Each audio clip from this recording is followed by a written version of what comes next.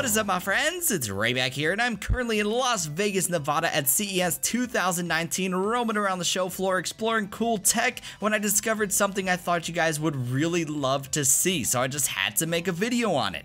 This here is the GoRetro Portable handheld console. At a convention full of futuristic tech, it is super cool seeing retro gaming alive and well in the form of this here portable and new arcade cabinets that are coming in different shapes and sizes. But that's a topic I'm going to save for my next CES video, so stay tuned. Now, during my time with this here portable, I was actually pretty impressed with it. There are 260 plus built-in games, with 36 of them, such as Mega Man, Tetris, Burger Time, etc.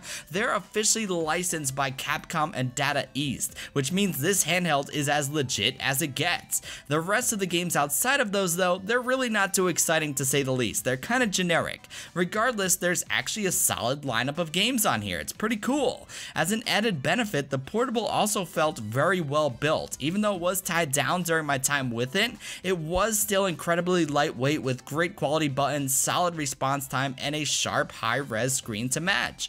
The one thing I was surprised by, though, is that it actually is powered by 4 AAA batteries or a micro USB cable. I would have really loved for there to have been just at least a built-in rechargeable battery in here, but I was told that the portable is only going to retail for $35, so I really can't complain. That is a steal. That is really cheap for what you're getting here. Overall, this was really just a nice surprise to find on the show floor, and once I saw it, I knew I had to make a video on it for you guys because I know how much you guys love portables, Game Boys, 2DSs, whatever it may be. I just had to make this happen for you guys, and here I am. What was really cool, though, is that this actually felt like a preview of what a Game Boy Classic could really be like. It's definitely possible, and judging by people's interest in this when I saw them playing on the show floor, it's something Nintendo would definitely run straight to the bank with.